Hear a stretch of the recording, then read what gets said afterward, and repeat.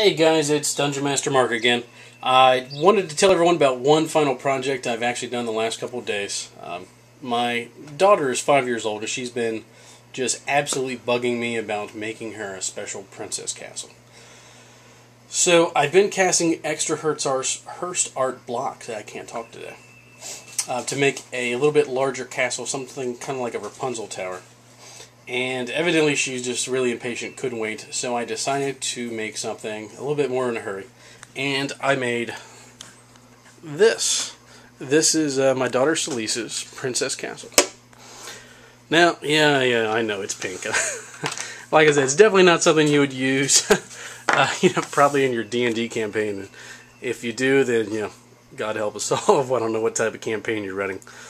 But like I said, just want to let you know, if you guys have daughters or small children, it's always nice to have children who are, trying to get them into the same, hobbies, especially something like Dungeons and Dragons, Pathfinder, anything like that, where it's an intelligent decision-making game.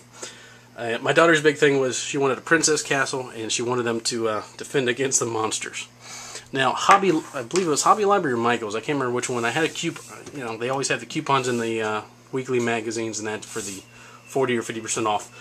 They had this basic kind of wooden castle kit, and I believe it was like about 20 bucks. I picked it up for about 10 bucks with a coupon or so. And then a coat of the Krylon pink paint. The Polly Pocket furniture and stuff fits in here just fine. And as you can see, my daughter puts all of her little Polly Pocket stuff in here. And the other day, her and I, since I work from home, and Mommy was at work, so we had a little. The Polly Pockets were defending against the orc goblin invasion. But I just wanted to share you guys that with you. So if any of you guys have daughters or anything like that, like I said, a quick, easy, little project for, one day. Like I said, a couple coats of the Krylon neon pink, which, good lord, this stuff almost hurts the eyes to look at. Painted some quick little daisies and flowers and stuff on it.